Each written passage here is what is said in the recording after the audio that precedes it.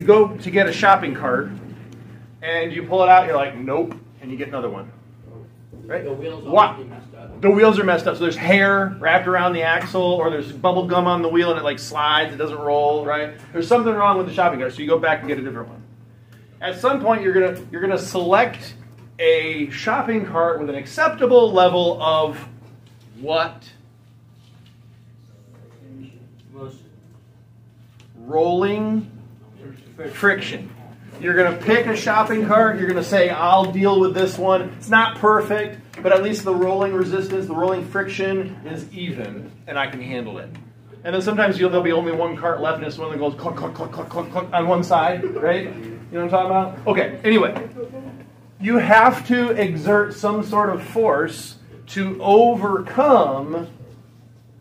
If it's sitting still, you're overcoming what type of friction?